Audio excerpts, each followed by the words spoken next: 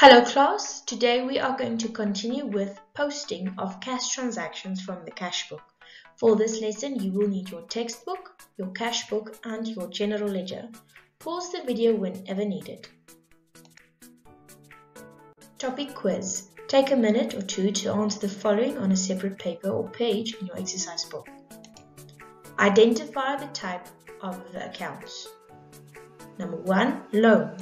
Number 2, fixed deposit. Number 3, bad debts recovered. Number 4, interest on loan. Number 5, interest on fixed deposit.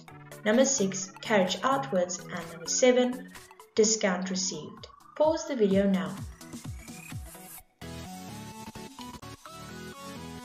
Quiz answers. Loan is a liability. Fixed deposit is an asset. Bad debts recovered an income. Interest on loan, an expense. Interest on fixed deposit, an income. Carriage outwards, an expense. And discount received is an income. Pause the video and mark your homework of the previous lesson, exercise 5.7, page 97, the cash book and general journal.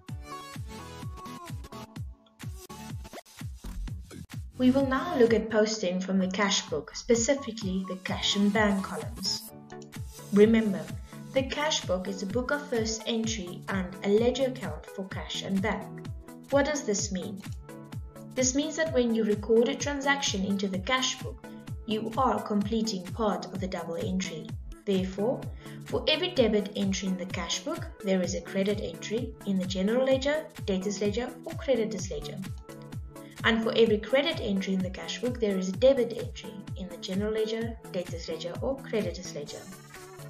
Also remember, the double entry principle is applied in ledger accounts.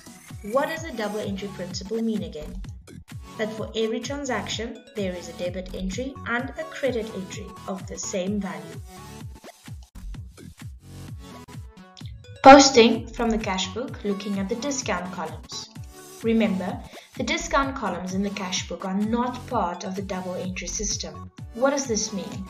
This means that you still need to complete the double entry, debit and credit entries for each transaction recorded in the discount columns. For the discount allowed column, the debit entry will be in the general ledger in the discount allowed account with the total of the column at the end of the month, while the credit entry will be in the debtors ledger in the individual debtors account with the individual amounts and dates. The discount received column will have the debit entry in the creditors ledger in the individual creditors account with the individual amounts and dates, while the credit entry will be in the general ledger in the discount received account with the total of the column at the end of the month. Homework.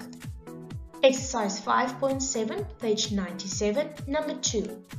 Post to the following accounts. Fixed deposit at Fern Bank with an opening balance of 20,000 Namibian dollars. Interest on fixed deposit. Loan at One Bank with an opening balance of 10,500 Namibian dollars.